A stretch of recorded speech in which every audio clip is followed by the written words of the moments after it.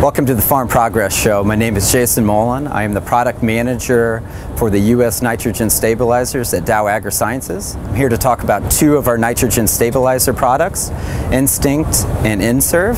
Instinct is a micro-encapsulated product that can be utilized with UAN, urea, and liquid manure.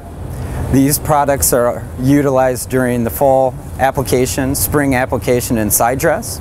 And we have a product called Inserve, which can be utilized with anhydrous ammonia, which is used in the fall, spring, and side dress as well.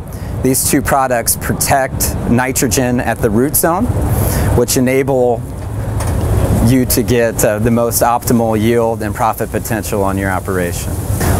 When you utilize our product, ammonia goes into the ground as a positive charge. A nitrification process occurs where the positive ammonia begins to convert over to a negative charge or a nitrate. This negative with the negative soil creates the leaching or denitrification of nitrogen.